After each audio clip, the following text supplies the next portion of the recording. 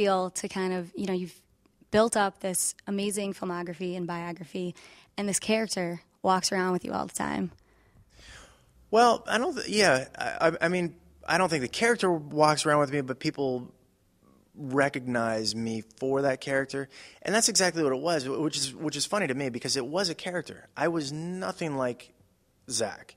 The hair, the clothes, that was a character. I mean, we dyed my hair blonde for 6 years because I didn't have blonde hair. I wish I could have been Zack in school. Really? I was an introvert. I was shy. For me to play Zack was, me sort of, it was like a release. Like every kid wanted to be a Zack in school, right. To have the best girlfriend, the cheerleader girlfriend, to be able to get out of school and to have the principal under his finger. And so for me, it was just, I had such a great time playing that role.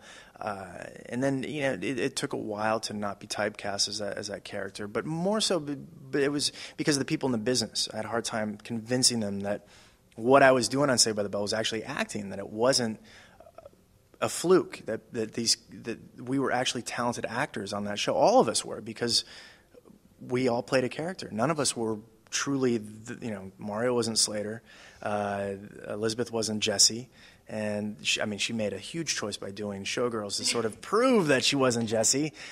Sometimes you take these chances, they don't work, but you can't fault somebody for that. All right. So speaking of which, do you keep in touch with all these guys? Is it?